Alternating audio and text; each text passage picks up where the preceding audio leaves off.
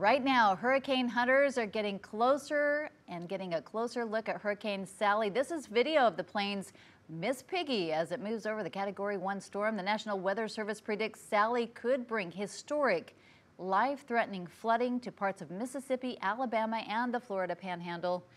The problem is that storm, much like Harvey, is so slow-moving, just creeping along toward the Gulf Coast. And let's go right now to Jay Gray, who's in Mobile, Alabama, where they're bracing for the storm. Hey there, a spitting rain right now. We have seen some wind gusts, nothing significant, and no real chop on the bay at this point, but that's all going to change dramatically as we continue to move through the day into the evening and really through the overnight hours here. It is going to continue to rain for the better part of 2 days in this area. You combine that rain, which could be as much as 2 feet of rain in some areas, with a storm surge expected to reach a peak of 11 feet in some areas, and that's just too much water too fast. Early bands of the storm bringing some of that rain, but again, it's going to intensify as we move forward. The time for getting ready just about over at this point, even though the storm is creeping slowly toward the coastline. The problem is going to be that it's going to linger. It's going to cause what the National Hurricane Center warns could be historic flooding across the region. That's the latest right now here in Mobile, Alabama. I'm Jay Gray. Back to you. All right, thank you, Jay. And let's continue our coverage now with our meteorologist, Jeff Gerber, standing by with the very latest on Sally's track. And Sally is spinning just south of Mobile Bay, and that's where they're expecting to make landfall sometime, looks like early tomorrow morning.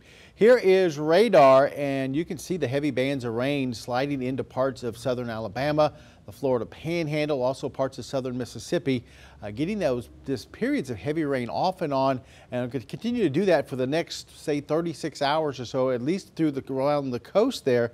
So that's why they're expecting to see very heavy rains and some significant flooding through parts of southern Alabama, the Florida Panhandle, and maybe even up through Georgia as we go through the next few days. Right now, winds are at 85 miles per hour with Hurricane Sally moving very slowly to the northwest at about 2 miles per hour. Early tomorrow morning, expected to make landfall around Mobile Bay as a Category 1 hurricane and then move through southern Alabama into Georgia as we head towards the end of the week, moving very slowly still and causing a lot of rain, some storm surge, and of course a lot of wind. So big problems for the southeastern U.S. For us, it looks like a pretty dry forecast over the next 7 days. We'll be checking out what we can expect right here in southeast Texas in just a little bit. All right, thank you, Jeff. Well, Louisiana not in the direct path of the storm any longer, but leaders in New Orleans say they were prepared just in case. The city spent about $14.6 billion on redesigning and reconstructing the levee system. It failed 15 years ago during Hurricane Katrina. The Army Corps of Engineers plans on requesting $3.2 billion from Congress if fall 2021, or in the fall, I should say, to assure that the new levees already sinking will continue to provide their present 100-year level of hurricane protection through 2073. More than 1 million people are protected by those levees.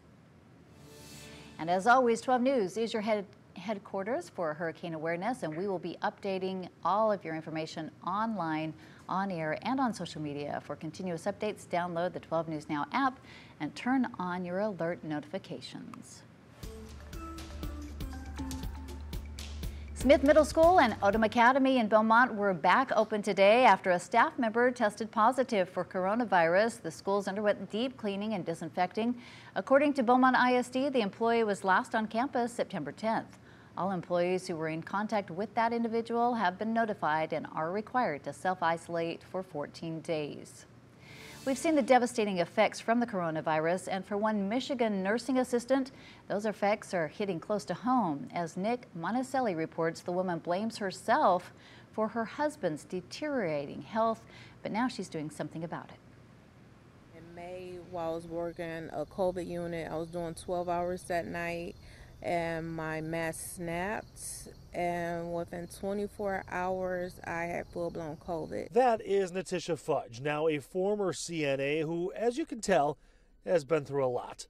But after contracting COVID-19 at work, Natisha says she gave it to her husband, Christopher, who was admitted to St. John Hospital and then needed a new kidney because of complications. They initially told us that he was actually in stage 3 kidney disease, and now we're dealing with seizures and COVID. On top of that, Natisha's mother-in-law also tested positive for the virus.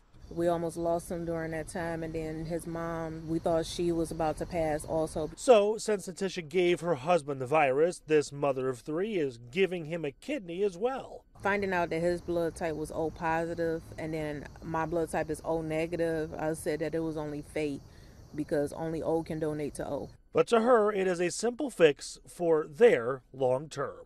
To know that I'm going to have my best friend and partner with me even longer in life, it feels amazing. New at noon, scientists now believe COVID may one day become a seasonal virus similar to the flu, and that's according to a new review published by Lebanese scientists. Although COVID-19 appears to have no seasonal pattern right now, experts say it could evolve over time. However, that's not likely to happen until enough people have been exposed to the virus or vaccinated and we reach a level of herd immunity.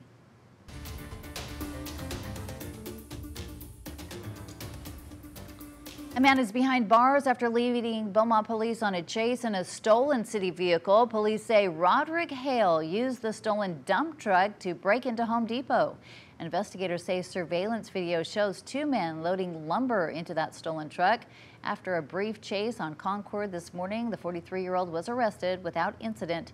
Hale is charged with unauthorized use of a motor vehicle and fleeing in a motor vehicle.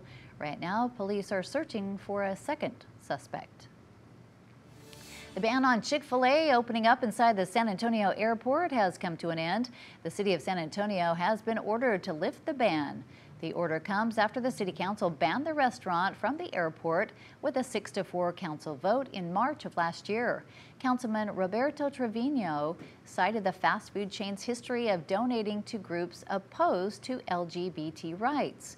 In a written statement, Texas Attorney General Ken Paxton called it a win for religious liberty. Then in a statement later released by Chick-fil-A, the chain said it no longer plans to open a restaurant inside the airport. Developing at noon, the city of Louisville has reached a settlement with Breonna Taylor's family 6 months after she was killed inside her home during a police drug raid. NBC News confirming the settlement is in the millions of dollars.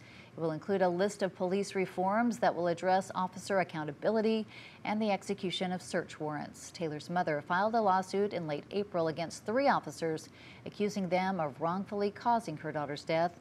Lawyers for Taylor's family will discuss the settlement at a news conference later this afternoon.